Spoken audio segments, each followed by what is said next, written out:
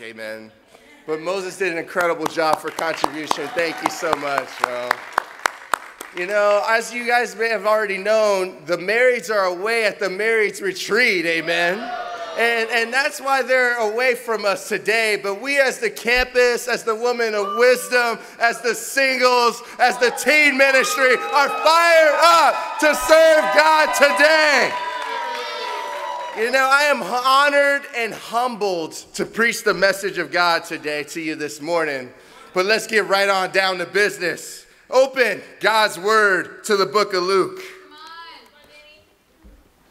Come on, Danny. In the book of Luke, in chapter 11,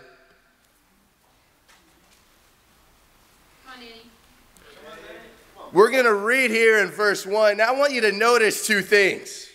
Notice what Jesus had finished doing, and notice what Jesus teaches right here in verse 1. One day, Jesus was praying in a certain place. When he finished, one of his disciples said to him, "Lord, teach us to pray, just as John taught his disciples." Jesus said to them, "When you pray, say, 'Father, hallowed be your name. Your kingdom come. Give us each day our daily bread. Forgive us our sins, for we also forgive everyone who sins against us. And lead us not into temptation.'" And the church said, Amen. You know, we are taught by Jesus what prayer should be all about. We always pray for what means the most at your core. That's what's on our hearts when we pray. So right here, we understand that prayer tells you a lot about somebody. I mean, when some of us pray, I mean, it's scary. You can see how close or lack of close someone is to God. I remember my first prayers when I was young. Man, they were bad. I didn't know what to say to God. I didn't know how to connect to God. But I did learn, and right here, we got to learn today. The 7 most important things to Jesus' core right here. Number 1. A personal relationship with God. When Jesus prays, he calls God Father. Now, in the Old Testament, God was never really called this way at this term. He was always spoken to as sovereign God, sovereign Lord, Lord Almighty. He was always speaking to, not in a personal connection, just like Jesus does right here, but we as disciples, we get to have a personal relationship with God. Number 2, praising him. Jesus prays, and he says, "Hallowed be your name." People are naturally inclined to worship something. And whether we worship the things of this world or we idolize our own very selves or our careers or our jobs, Jesus was all about worshiping God Almighty. Amen. Number 3, the kingdom of God. The word kingdom, for those who appreciate nuggets, is used 114 times in the Gospels alone. Jesus valued the kingdom. Do you value the kingdom of God? Number 4, the meeting of our needs. Jesus was thankful to God, saying, "God, give us our daily bread." I mean, for us, naturally, we're in America, and a lot of us are very spoiled. We are granted food on a regular basis. We can go almost anywhere at any corner, and you'll see a restaurant, more than likely a McDonald's. And in that way, we are surrounded by our needs potentially being met. But for a lot of people, especially in these times, this wasn't promised. So they were thankful when God was able to meet their needs. Number 5, the forgiveness of sins. Forgiveness is so important because in order to have peace with God, we've got to have forgiveness of God. And that forgiveness leads to a harmony, a connection, a true relationship with God and each other that only comes from forgiveness. Number 6, Jesus says, lead us not into temptation. Number 6 is the freedom from the sins that allow us or prevent us from building a relationship with God himself. And then we got to ask ourselves, what was number 7? Number 7 is subtle. And number 7 is something that many of us often overlook. But there's 3 subtle words that Jesus mentions in his prayer. He mentions we, he mentions us, and he mentioned our. Number 7 is one another. Yeah. Jesus valued the relationships that we get to have in his eternal kingdom. He valued discipleship. He valued the kingdom. He valued a relationship with God. He valued forgiveness of sins. He valued staying in harmony with God. And we've got to value what God values at his core.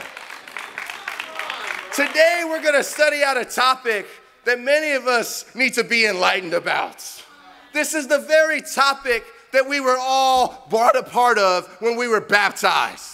When we were baptized, we were added to this ministry, and the title of the lesson is the ministry of reconciliation.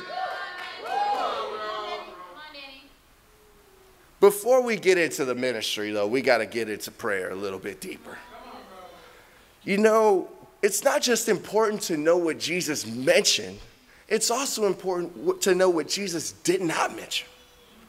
There's 5 words that we oftentimes use in our prayers that Jesus deliberately excluded from his prayers. You guys want to know what they are? Yes. 5 words. Me, I, mine, myself, and mine. These are the 5 words that Jesus deliberately did not use in his prayer. You got to ask yourself, why is that? Well, we know that Jesus teaches in Luke 9 that we are to deny our very selves. And according to his word, that self needs to be crucified so you can live for someone else. We don't pray just for our own will. We pray for God's people to meet and be supportive of each other. This is the prayers of Jesus. What we got to do is personalize the message. So I ask you, have you been praying what Jesus would taught you to pray? I know for myself, in moving to Los Angeles, I came here very excited to serve, very eager to be with you guys and to be in the family here in Metro Heights. And in my coming, I knew that the first thing I needed to do was find somewhere where I needed to pray to God. So I found myself a prayer place and called it my prayer spot. And this is where I was going to go and pray to my awesome God on a regular basis. And that was in the early days of me moving here. And yet it took me about a week and a half to start to go repeatedly. And in my nature, I started to realize that deep down, I had a selfishness. In my prayers, I wasn't praying for the disciples of the region as much as I should have. I didn't have a prayer list with all the names of the brothers and sisters that God had given me as a leader to serve. I wasn't a man that was willing to go above and beyond and get that prayer list together so I could pray for every brother and sister by name. And I realized this, and I just started crying. I started crying because I realized how selfish I had gotten. I had fallen out of touch with the relationships that God was granting me to have here in Metro Heights. And in my prayers, I really had to snap out of it. And And my sadness quickly changed to anger. Because I was mad at who I allowed myself to be. I was mad that I allowed my selfishness to rule my life. You see, I gave into a sin of falling out of touch and ascetiic hearts. And the sin of acedia is really when you allow yourself to no longer feel connected to people or no longer feel connected to God. We start to make excuses when we struggle with the sin of acedia. When you notice something's wrong and you don't do anything about it. When you know there's an issue and you say, my leader is going to take care of it. When you see that there's something happening in your heart and you fail to engage it. And I allowed the sin of acedia to steep into my prayers with God. And when I realized this, I knew I needed to repent. And oh baby, I got a prayer list. I got a prayer list with all the names of the brothers and sisters that God's given me to serve in the South Bay, amen? I'm fired up to be with you guys. I've decided I'm no longer going to allow selfishness to rule my life, but I'm going to be a real Christian, a real disciple, and serve God's people. Self was never the motivation of Jesus' ministry. It was never in his prayers. He didn't pray for himself. He was praying about you. He was praying about the kingdom because he valued what God values. Do you believe that is your prayer life as well? You know, when Jesus prayed in John 17, he said, Father, the time has come. Glorify your Son, that your Son may glorify you. See, Jesus' prayer was to prepare God, to be inspired that he himself could be a vessel to bring God the glory that God deserves. He even goes on to say, God, I have brought you glory on earth by completing the work you have granted me to do. Jesus, in his prayers in John 17, was remembering the purpose of why he was here in the first place, which was to finish the work that God has granted him to do. In a similar way, that is why you're still here today. You ever wondered why you get baptized and don't just go to heaven? I used to have that thought when I was a young Christian.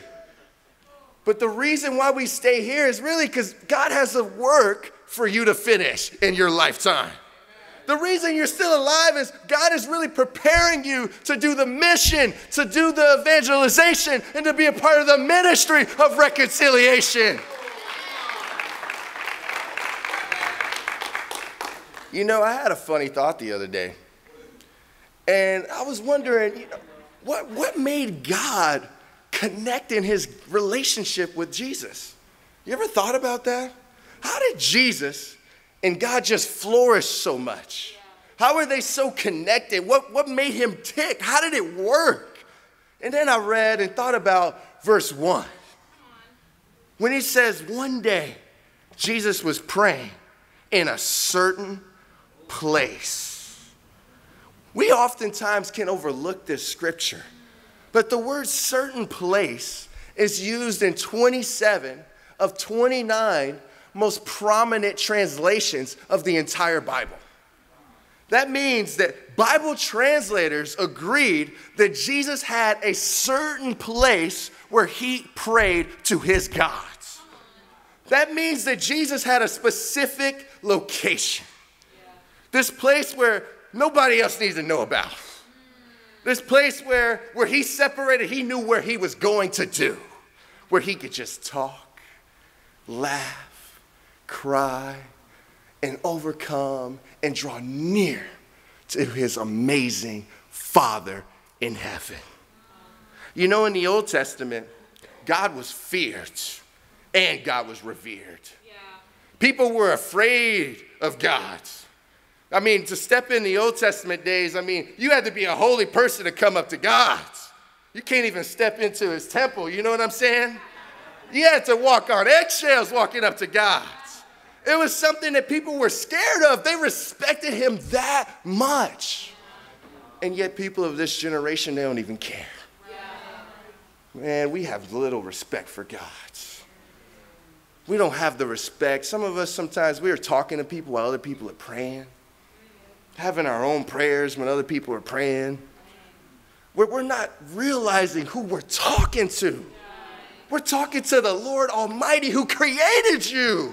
And he cares so much. He's willing to listen to every thought, every saying, every statement, every attitude of your heart. God cares for you that much. We've got to be men and women who literally go and pray to God. I want to give you a challenge. We ain't even talking about the ministry of reconciliation yet. I want to give you a challenge. In order to be close to God, you got to take this challenge. Find a place. You choose a place where you will pray to God like Jesus did. Have a certain place. Find a prayer spot. Somewhere where you can connect to God and not have to worry about what other people think. Not being concerned about if other people see you. I've been there. It's kind of weird. You know what I'm talking about? When you're praying and you want to cry and you're like, dang, that person's right there. I don't want to look weird. You know, they're going to ask me why am I crying. You know what I mean? You want to find somewhere where it's you and the Lord. Amen? Where you can be at peace. You can be yourself and you can just get it out. You guys with me here? Let's dive into the ministry of reconciliation. Let's turn our Holy Scriptures to 2 Corinthians chapter 5. I started there because you can't get the ministry unless you get God's. We got to start with God in order to do his work. And in 2 Corinthians chapter 5, the Bible reads in verse 16, Paul writes, as we know in ICCM, this isn't the second letter, this is the fourth letter that Paul wrote to the Corinthian church. And in Corinthians chapter 5, verse 16, the Bible says, so from now on, we regard no one from a worldly point of view. Though we once regarded Christ in this way, we do so no longer. Therefore, if anyone is in Christ, he is a new creation. The old is gone, the new has come. All this is from God, who reconciled us to himself through Christ and gave us the ministry of reconciliation. And the family of God said, amen. You know what's powerful right here is we got to understand two words. And it's simple. Ministry and reconciliation. The word ministry is used 34 times in the Bible. And the word ministry is described simply as the office that delivers the execution of commands. Every Christian, every disciple is a part of the ministry of reconciliation. This isn't something that just the leaders are a part of. This isn't something that just your Bible talk leader lives by. This isn't something that just the evangelist Aaron and just the women's ministry leader Sheila is a part of. This is the ministry that every Christian gets to be a part of with God's. I hope you're fired up to be in the ministry of reconciliation. What that means is the Bible states that you are now a leader to the lost. You have a role in your relationships in the people of the world. That now you get to be someone that sets the example in Christ. You have to now walk with the purpose. It's important to understand this because we're all a part of this, brothers and sisters. This is the family that Jesus gave his life for us to be a part of. Now, salvation itself is the result of reconciliation. So reconciliation is used 4 times in 4 verses. And it's summed up in 2 words. Word number 1, exchange and restoration. The root of reconciliation essentially is to change. Now that changes from at odds with God to being at peace with God. Now, the cost of reconciliation is someone or something for a nation or a group of people. So essentially, it's giving a soul for many people. Now, for many of us, we understand that as a Christian, really we believe that that person who gave his life was Jesus. Yeah. Jesus literally gave his soul so we can be reconciled with God. Meaning in reconciliation, the result of it is peace and harmony. Before Jesus died, there was nobody who had peace with God. Yeah. There was no way to have harmony with God except for when he gave his soul for our salvation. So it's important to understand that now we got to regard Jesus and regard the world not from a worldly point of view. The Bible teaches that people aren't the way that we used to think they were. People aren't just celebrities anymore. People aren't just rich people anymore. People aren't just poor people anymore or middle-class people anymore or your favorite artist or your favorite singer or your favorite athlete. People are now souls that need to be saved and added to God's kingdom. We got to see things spiritually. You guys with me here? We got to see things the way God sees it. We can't walk around idolizing people. We got to walk around as idolizing God. Amen. Turn your holy scriptures to Romans chapter 5. In Romans chapter 5, let's dive deeper into the ministry. In Romans chapter 5, the Bible reads in verse 6, since we have now been justified by Jesus' blood, how much more shall we be saved from God's wrath through him?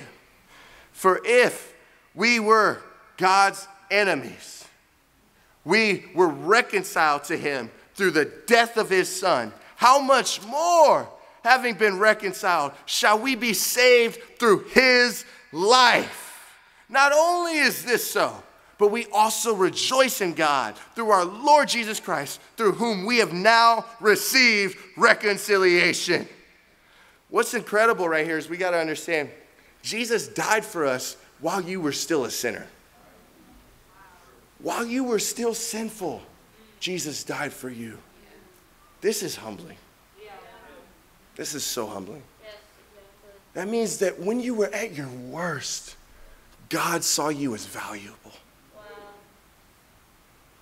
When you thought you were worth nothing, when you thought your life was meaningless, when you had no purpose, God saw you and said, I'm willing to save your soul by giving my life. We oftentimes in America are conditioned to know that God is our Savior. Jesus is our Savior. But ultimately, it's harder to connect to the cross because you've been conditioned with that statement. Right. But naturally, it's ultimately the saving grace of God that you were born in a nation where Christianity is free, where we can walk around and have our Bibles open, where we could be around each other and worship God. That is the grace of God. Back in these times, these brothers and sisters are willing to die just from sharing the scriptures. They knew that that same person they're sharing with could be the very person to take them to Damascus and throw them in jail. They knew that being a part of the ministry of reconciliation meant that their lives may be at the price. Yet it was still worth it. You know, it's one thing to tell people to do something. It's a whole nother thing to show people how to do something. And Jesus lived the example for us to follow, which takes us to point number 1. Die to self in order to save somebody else. Die to self in order to save somebody else. You know, some of us aren't saving anybody because we're unwilling to die. We're unwilling to sacrifice. We're unwilling to give the glory back onto our God. Let's read about it in John chapter 12.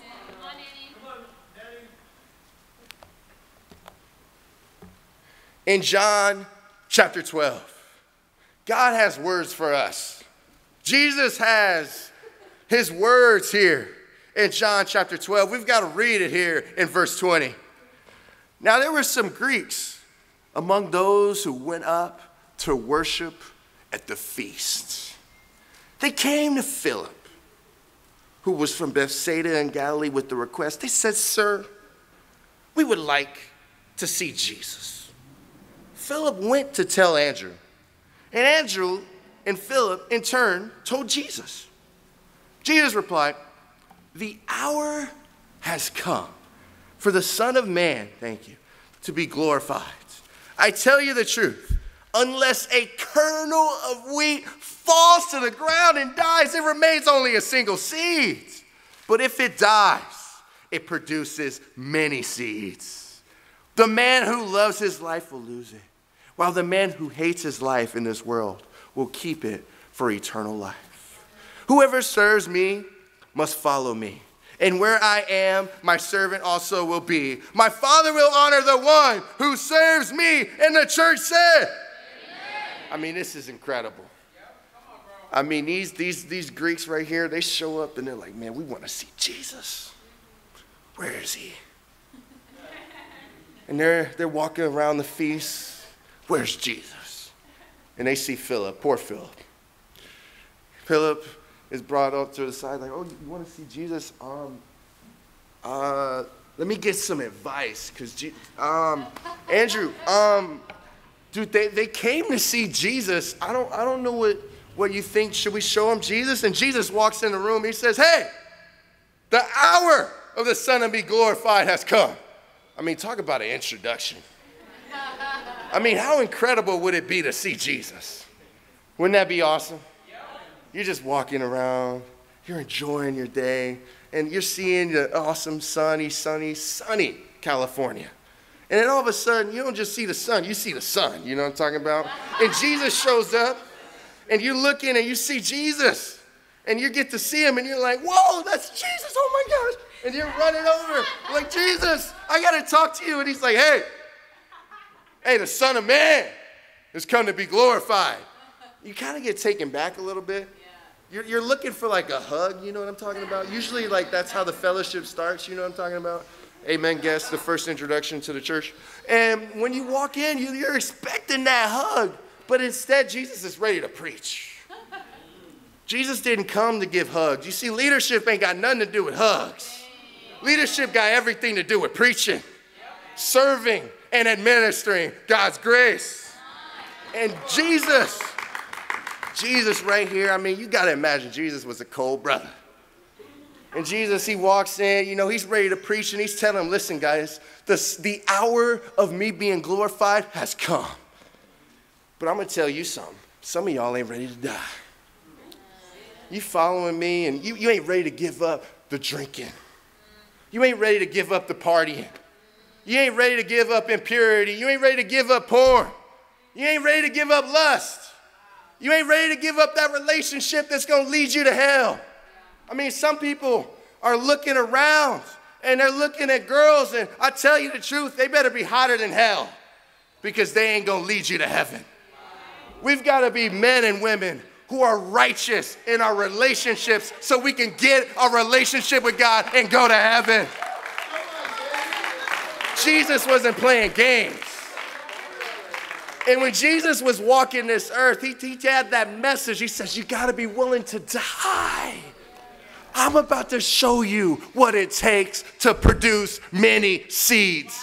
And oh baby, everybody who comes to God, everybody who goes to heaven, is the result of Jesus' willingness to die and produce many seeds. I mean, how many seeds can you produce if you give up Netflix? How many seeds can you produce if you give up Facebook? How many seeds can you produce if you're willing to just put aside and die to your sinful nature so you can be living the Word of God?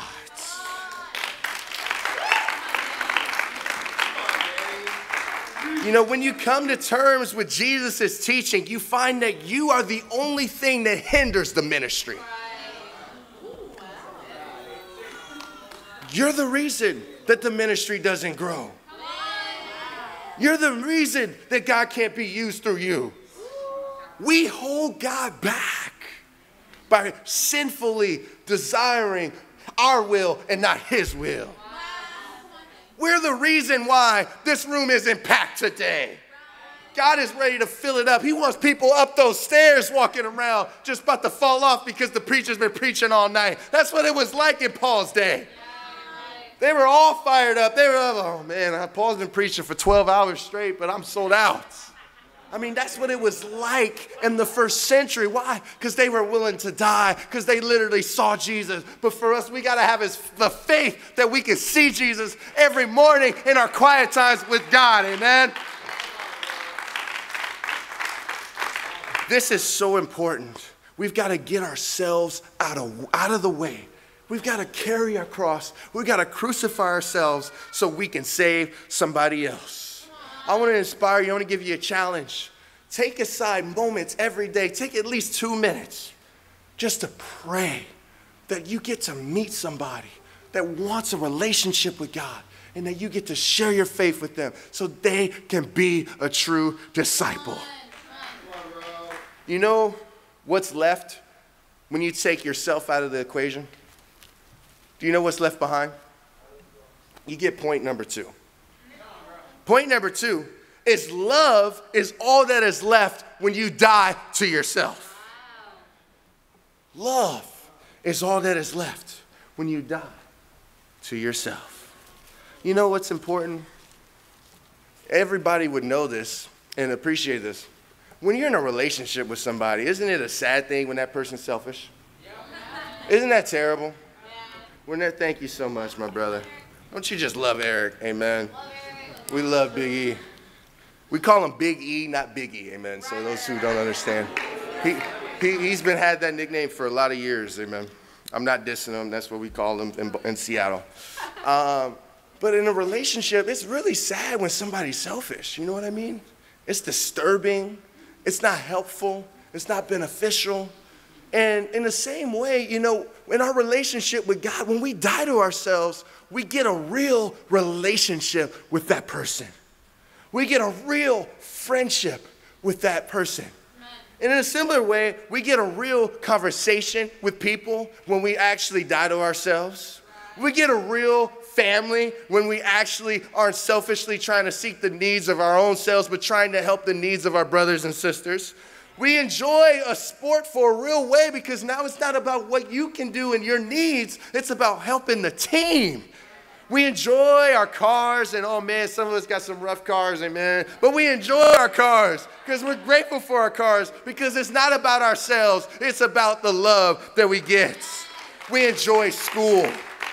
We enjoy school. Why? Because school isn't about you. School is about honoring God. We enjoy our friendships with those people in the world and our careers. We enjoy our career. Why? Because you're honoring God in the middle of wicked coworkers. We enjoy and live a real religion, that true religion that only comes from God when we're actually prioritizing the love. You know, the very things that God has given us, He only asks that we love Him and use things. Sadly, we oftentimes love things and use Him. We expect God to be our genie, our little genie in a bottle. And yet God is so much more. He deserves your whole heart, your whole strength, your whole mind, your whole being. He expects 400% capacity of love in His relationship with us. Let's read about it in 2 Corinthians chapter 5 one last time. In 2 Corinthians chapter 5, we've got to understand the motivation of what it takes to have that relationship with God. You guys still with me today? I mean, when we open the Word of God, the Bible opens you up. So if you're feeling cut, feel good about it because God wanted you to get cut today. And we know that surgery is essential because we want to go through it now and not at Judgment Day. We want to be fired up today and not fired up at Judgment Day. You guys with me here? Let's read in 2 Corinthians chapter 5 and verse 14. The Bible says, "For Christ's love compels us, because we are convinced that one died for all, and therefore all died. Because we know that he died for all, that those who live should no longer live for themselves, but for him who died for them and was raised again. And the church said, amen. You know, I wanted to lift up some disciples who are living to please God. I want to lift up our brother Willie.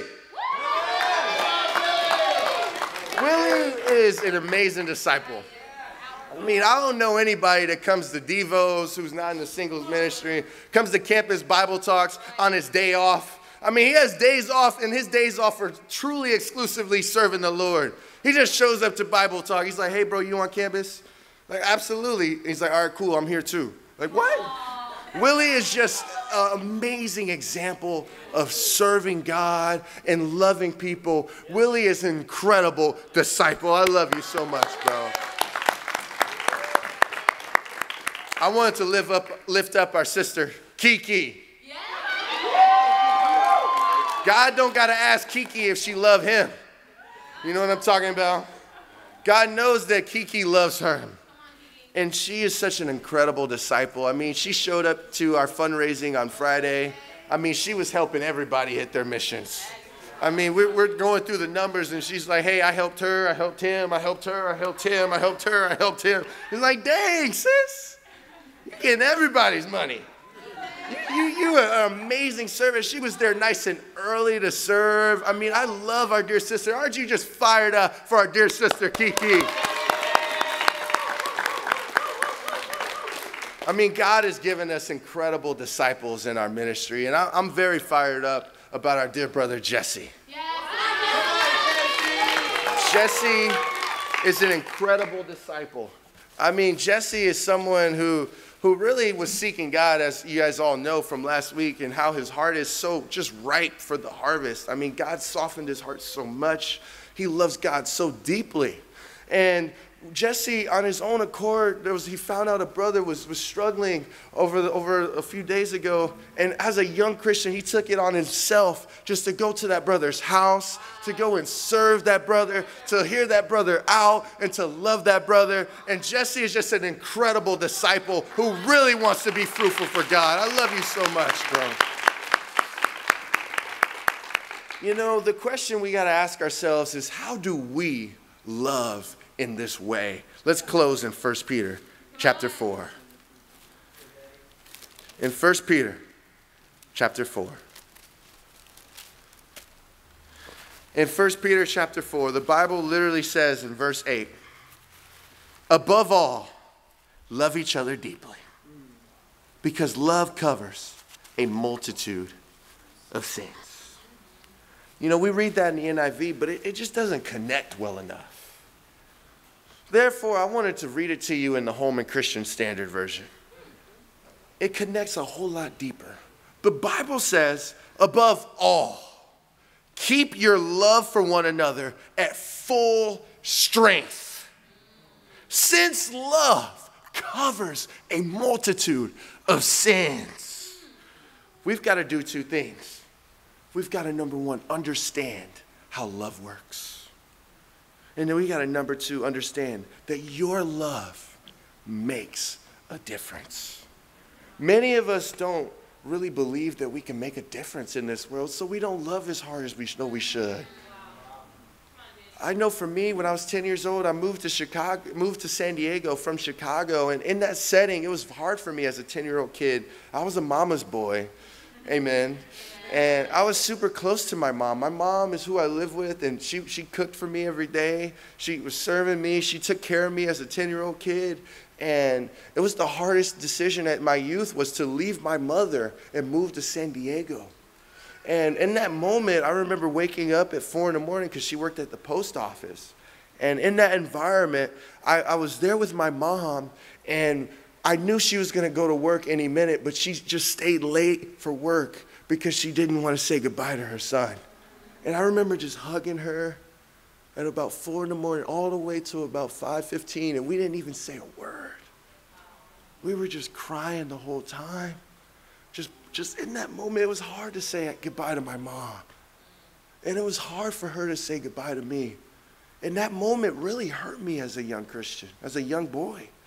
And I moved to San Diego, and inwardly, deep down, I never really committed myself to loving other people because I felt that I couldn't love my mom anymore. And as a child, as I grew older, I got older, and I didn't say I love you to my dad. I didn't say I love you to my friends. I didn't say I love you to girls. I felt scared because deep down I had that pain of leaving my mother behind. I wasn't able to have love at its full strength. And then I got baptized. I studied the Bible. God really exposed the weaknesses in my heart. And one day as a young Christian, I shared for communion, and I was on the train, and the whole day I'm thinking, it was in Boston, what am I going to share? What am I going to share? I don't know what I'm going to share. I don't have a message to share. I'm kind of scared.